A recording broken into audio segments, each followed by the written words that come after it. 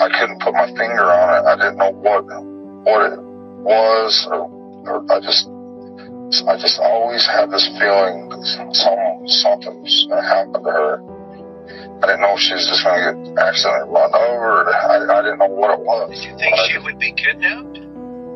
Never, nothing like that. Okay. No, I just knew it was something. I just had this intense love for her, and I think she knew something too. I think something was, I don't know if you believe in guardian angels or what, but it was something. Out of the ordinary on June 15th at all with your wife or your mother-in-law or anything like that? Or was it just a regular day, do you think?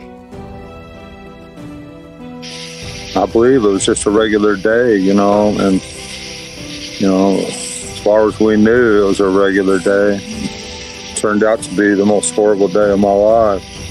But, yeah, because me and Summer were, very, very close. I'll miss her. I wish they could find her, but the reality of it all is just not good. 110 Midfield Road off of Beach Street. You should be the first residence on your right. Reference to a missing 4-year-old. The parents have called me and advised that the mother had went for a walk, came home, now they can't find her. They've been feeling for her. She's been gone for about 10 minutes now.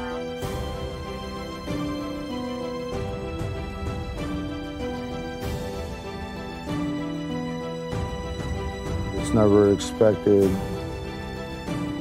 for anyone to get a hold of my heart like she has, because I try to guard my heart as much as I can, but she holds my heart in her little hands, and I love her with all my heart. Flowers with her mother and her grandmother, and she wanted to go into the house, so my wife watched her go into the door. And she went into the house, and the boys were on the internet, of course, and she wanted to go downstairs and play with her toys. So when her mother come in, she says, "Where's Summer?" She went down in the basement, but she didn't answer, so she went down there, and she was gone. So she went out the basement door, which was unlocked, and we haven't seen her since. Candace was on one side of the house when she got gone. That, not even, 60 feet away. We know she wouldn't leave the property. There's no way she would do that.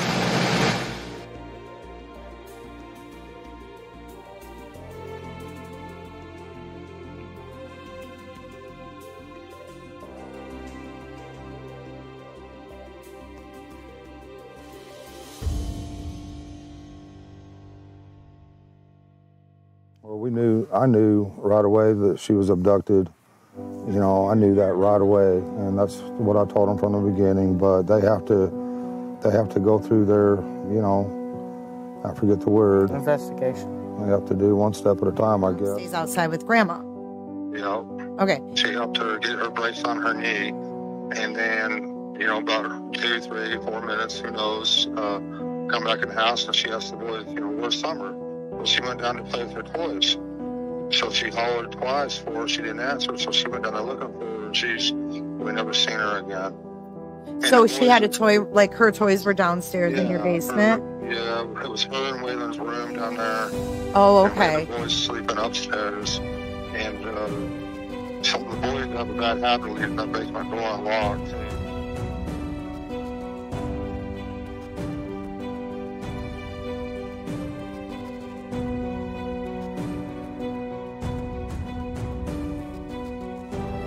Someone abducted her. We don't know if they come in the basement or if Summer might have stepped outside and walked around the back of the house. I run the lawnmower around. She would run behind me. When the boys run their bikes around, as fast as that little bike could go, she would be behind them running and keeping up with them, no problem.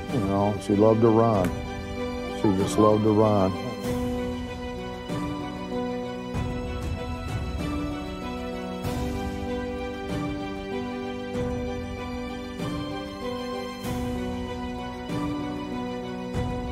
Keep a close watch on your kids. Yes.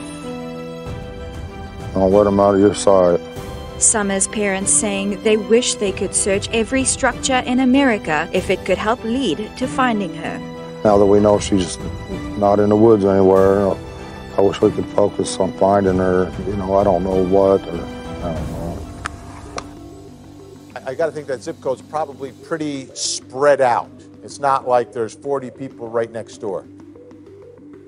It is very spread out. That area, another thing that law enforcement mentioned, like you said, it is very spread out. There were a lot of people there that have large patches and chunks of land.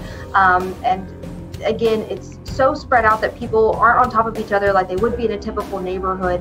And a lot of these people do typically have abandoned buildings and other things on their property as well that kind of adds into that search issue as well.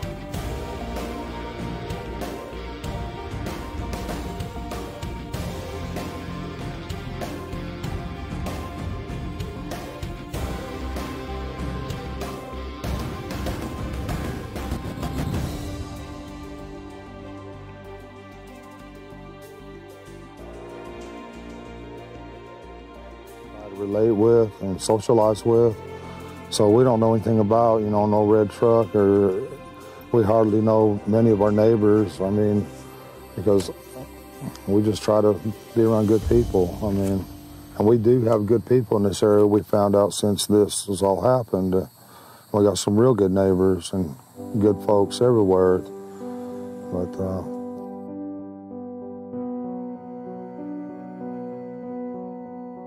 while every case is different, this one is definitely outside of the norm. Typically, in an investigation like this one, we have some idea of where the case is headed and what might have happened within a few days. In this situation, despite doing everything within our power and exploring all avenues, the circumstances leading to Summer's disappearance remain unclear.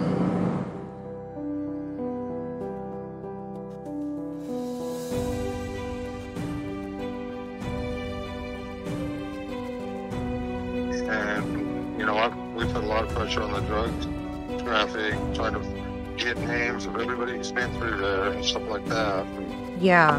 so, and as far as we can tell, it's none of them. Where do you think she is? Well, at first I thought, you know, it's got to be some sicko hillbilly druggie, you know, drug her out in the woods, or you know, or something, or somebody put her in her car and took her not too far away or whatever like that. But I'm starting to wonder if it isn't some high-end thing. Maybe somebody's seen her on Facebook, because my wife was always posting stuff on Facebook. It could have been, you know, she could be anywhere. Josh and Sarah, Hawkins County Sheriff Ronnie Lawson has told us that Summer's father, Donald Wells, does have a criminal past. Today, in some court documents obtained by News Channel 11, we learned that Summer's mother, Candace Bly, actually filed an order of protection against him. On October 14th of 2020, the Hawkins County Sheriff's Office was dispatched to the Wells home on Ben Hill Road for a domestic assault situation. Bly told officers that Donald Wells came home drunk and saw someone else in the house and believed that Bly was cheating on him. Wells allegedly argued with the person and pushed Bly down, injuring her left knee. Wells was arrested and charged with domestic assault, possession of a handgun while under the influence, and unlawful possession of a weapon.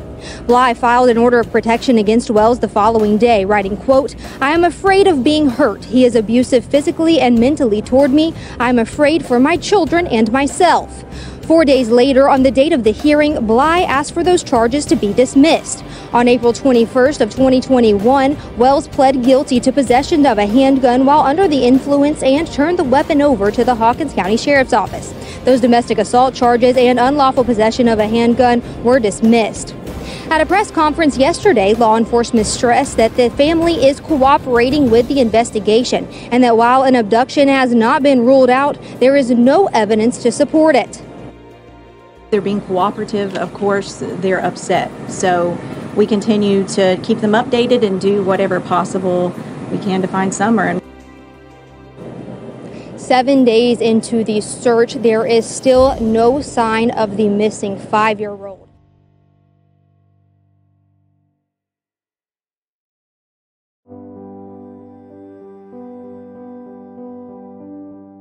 So what about people who think Don Wells and his wife Candace had something to do with their daughter's disappearance? And what's your message to folks that may feel that way? They're just doing their job, what they got to do, and everybody welcomes them to do their job, you know, for sure.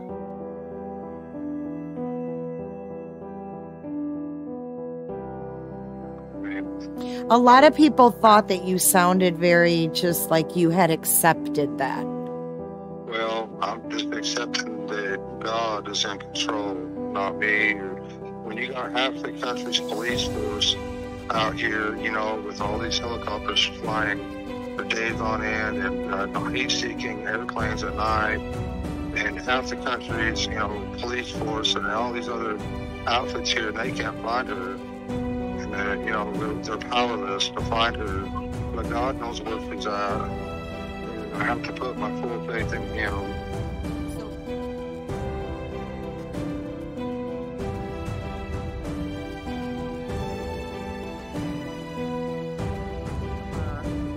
And you said, well, we believe in the resurrection. So what did you mean by that? Well, what I meant is if she's not found, in the worst case scenario, for my own sanity, like if it wasn't for my belief in this stuff, I would have lost it long ago. Right. I mean, there's no way I can handle this without God. There is no way. Right. I know that the weight of it and the gravity of it is way too much. I know there's no way. But so I have to put my trust in God and pray and beg that He'll bring her back, hopefully. But worst case scenario, there's the resurrection. Mm-hmm. You know, and I know I'll see her there. I mean,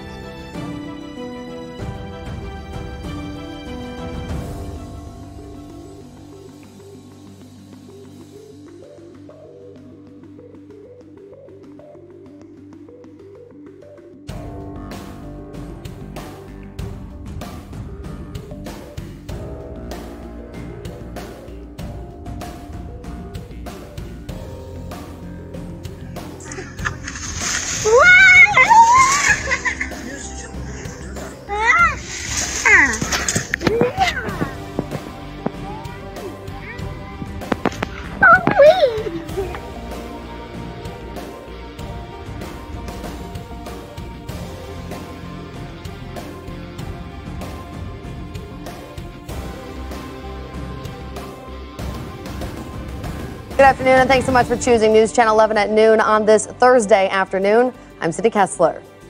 Now, today marks 1 month in the search for 5-year-old Summer Wells in Hawkins County. This afternoon, the child remains at the center of a statewide Amber Alert. And new this afternoon, the Tennessee Bureau of Investigation says 978 tips have been received, but still no sign of the little girl. News Channel 11's Bianca Murray joins us live in studio with a latest update from the family of Summer Wells. Sydney, I spoke with Summer's father, Donald Wells, this morning. He tells me that the family is having a hard time coping with Summer's disappearance, which, as you said, marks 1 month today. Donald Wells sharing this statement to me, which reads in part, quote, "The misinformation being circulated is not helping to find Summer. People on social media are only adding to the pain the family is going through." He went on to say that all of it is adding to the workload for detectives and distracting from the real goal of finding Summer, end quote. Donald Wells also told me that his other children are also being affected by Summer's disappearance, including what he calls, in his words, social media attacks on the family. I'll have more on the ongoing search for Summer later tonight on News Channel 11.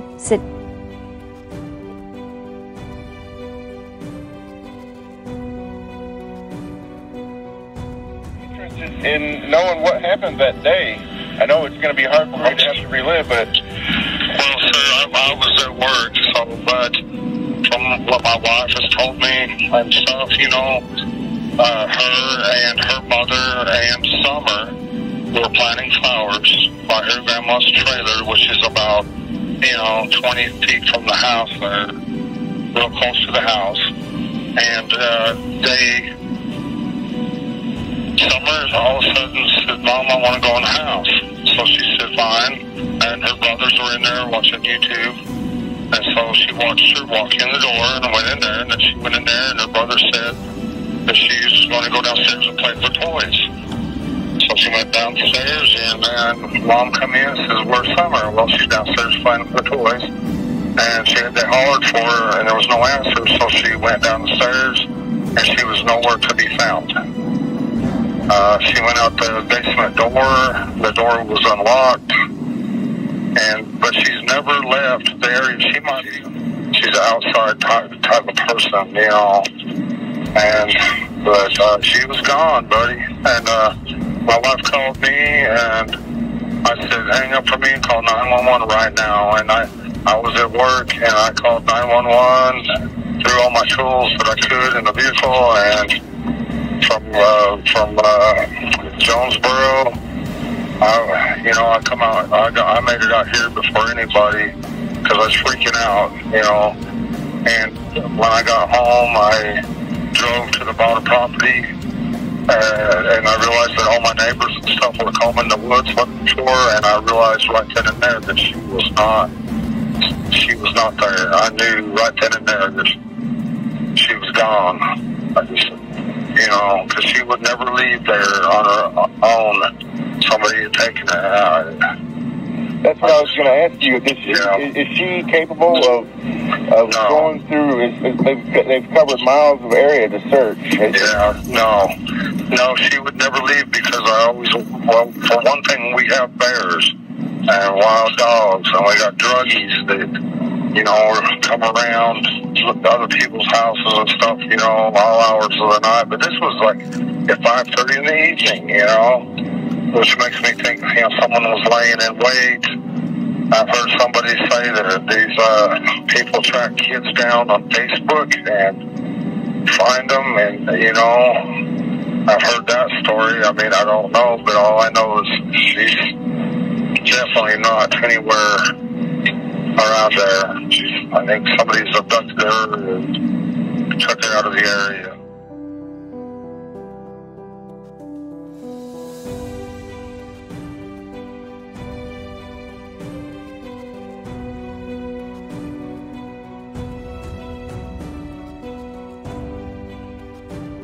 All I remember is when I woke up is her feet and her foot being under me, kind of, I remember her being there, and I covered her up a little bit or whatever and left. And she sleeps just right between me and Mom every night, But, I just went to work, normal day. She was asleep by my side when I woke up.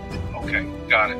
And what time was that approximately? I'd say about 7, maybe earlier, 6:30 or 7, somewhere in there. Okay, and... Yeah, she had to be by me. She just had to be by me.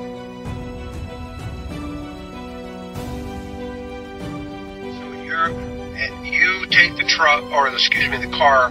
How far away is your job? What are you doing? It is 45 minutes away in Jonesboro. All right.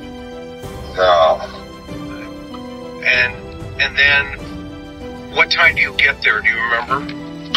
I don't. I probably went and had some breakfast, somewhere or whatever, and come out here.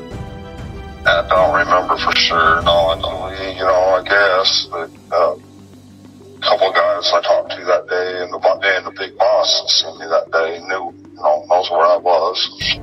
I left early that morning. Summer was by my side, and I left for work. And I worked all day, and then I called her at some point. I guess when she was in Walgreens, I says, "Well, what are you doing?" And so she said something about taking them out to the lake or whatever. I thought, well, hell, I might as well just work late because there's no point in me going home. They're out doing their thing, and I might as well just stay late and do what I can. And then, my boss come by and make fun of me. She's about my car. She's using that brand new car for drywall and give me a hard time. You call Candace, if you remember. I'm just trying to figure out the timeline and the window. I'm trying to think. I'd say, maybe 3 o'clock or something like that. But I don't know. I'm not sure of that at all. And where was she when you called her? Do you know? So I think she said she was either at Walgreens or headed to the lake, or I can't remember. But that's why I thought, well, I might as well just stay and work because, that's just what I do. With Candace. Candace's mother. Okay. Summer, Wyatt and Waylon, and Josie, my other 3 boys. And, So all the boys were there too? Well, either that or the boys stayed here. You know, I'm really unclear on that for sure. I'm Okay. not sure. I know it's been tough.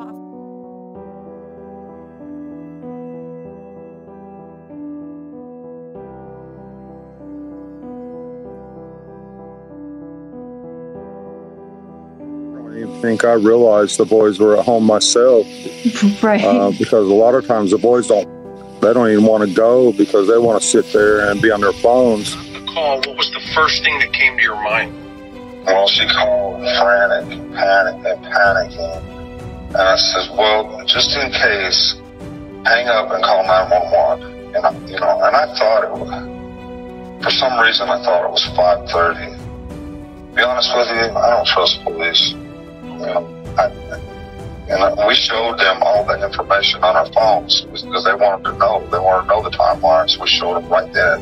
When I got there, they wanted to know all that. And they wrote it all down. And when you got there, do you remember what time you arrived? I have no idea. I wasn't paying attention. I was on Messenger with Candace, and she was driving her mother's truck around looking for her in the area. So I talked to her the whole way there, and it's really kind of weird that we was able to talk all the way there because normally we don't have a connection like that. Right. As soon as yeah, it's kind of odd. And what was she driving? Her mother's truck. Not the Chevy, the Silverado? Yeah.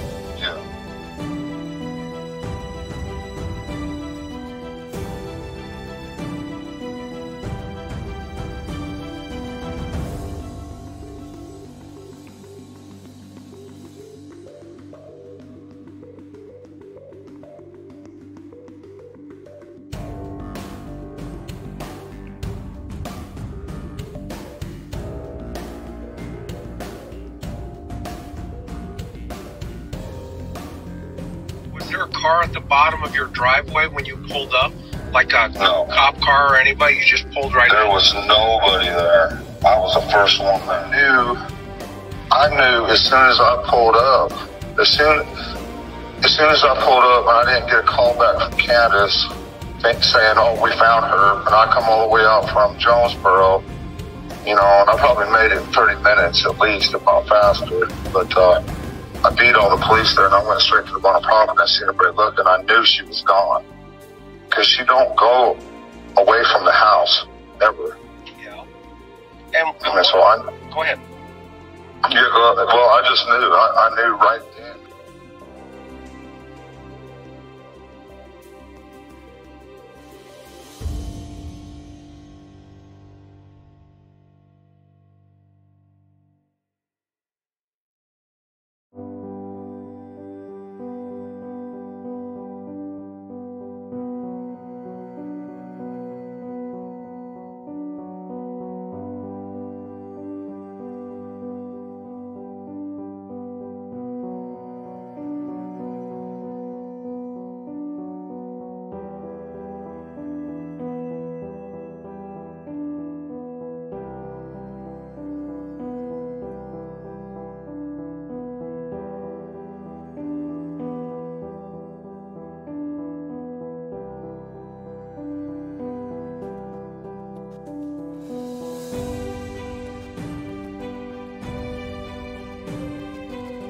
Okay, I'm gonna shoot the bottom of the dog trail where it comes out onto Ben Hill Road. I don't know why, but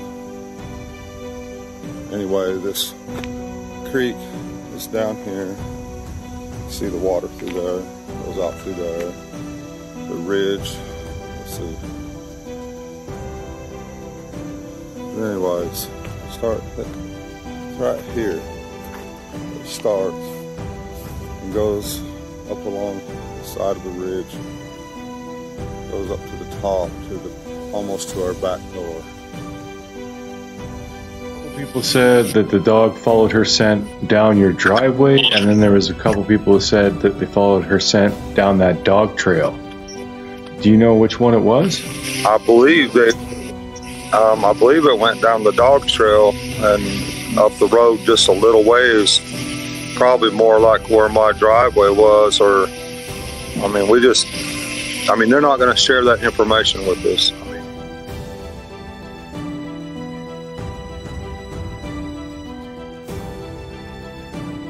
mean, what was your first impression of where you should search first? well, that's why I drove down to the bottom, because I didn't even go to the house. I went straight by that shed on the bottom. Yeah, is that the one where off the bottom of your property to the Yes. I got that little dirt road. I went past that. I went straight down that hill, straight to the creek, and that's when I seen my boys. And then I seen my neighbor Don walking to the left side. The boys were on the other side of the hill, and I knew, like I say, I knew my heart just sank right there. I just knew she was gone. And what brought you to that place first and not to the house? Well, I figured they was looking all over the house, you know, and I was thinking, well, I probably ain't been out buying property yet or anything, so that's what made me drive down there first.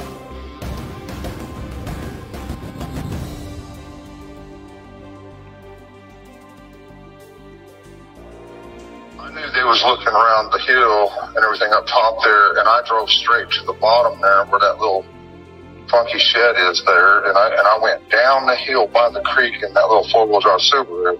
I went straight down there to the creek, and I seen the boys down there, and they know not to travel alone.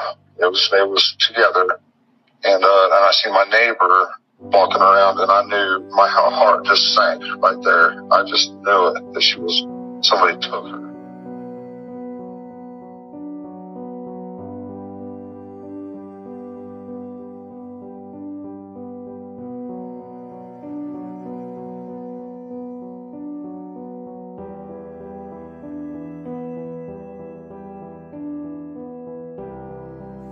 Okay, so on my way home that day, I knew that they were searching at the top of our hill for Summer, and I knew my best bet was to drive straight to the bottom of our property. So up here where this house is on the left is our road. I passed it straight. This is all our property here to the left. All this, our house is up there on top. This is our property.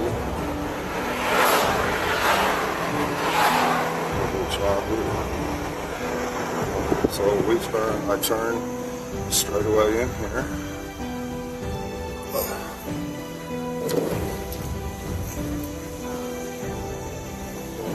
Straight. Our house is up there.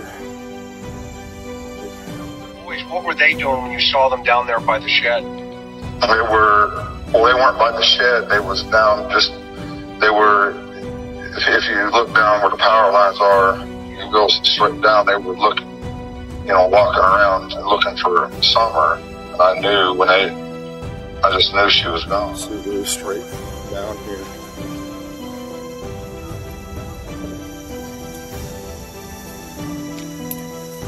Creek here, down this hill right here. I seen my boys straight away over there. All three of them were together, and I looked over to my left over this way, and I seen my neighbor over there. And that's when I knew something was very, very wrong. And then so I hollered several times, screamed for Summer. And of course, no reply.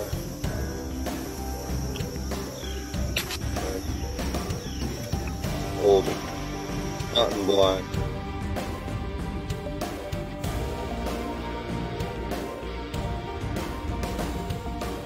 You can see where the tree service has cleared all this out, all the way, both ways for power lines. Okay, all the way up to that house up there. But anyway, so.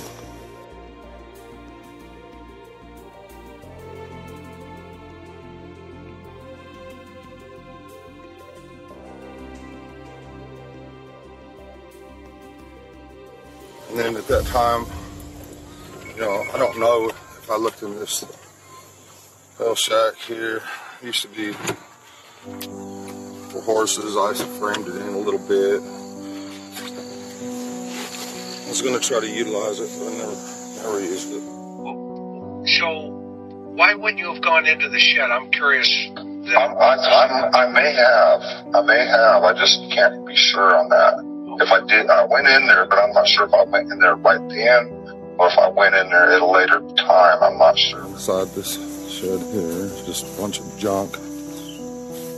Whatever. A lawnmower. Winds blowed the roof off.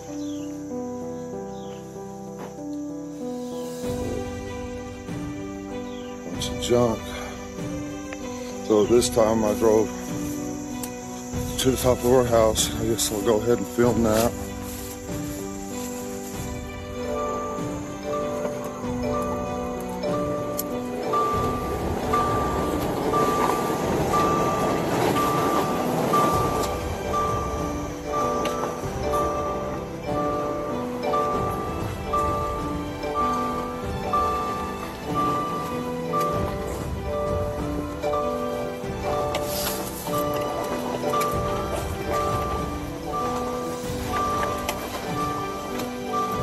Chris said this hill was real bad. I had to use four-wheel drive. I use my two-wheel drive truck to come up this hill all the time.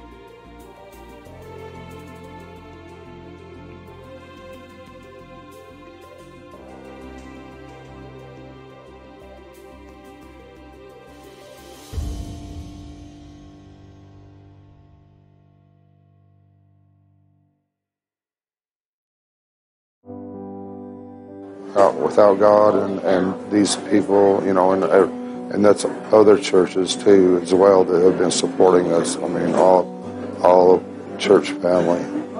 It was that's the most important thing to me right now.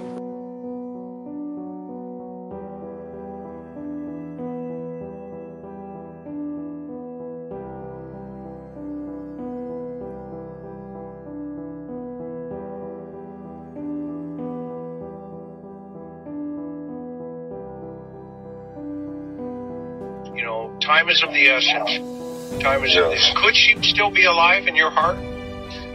You know, I pray for that, and I hope.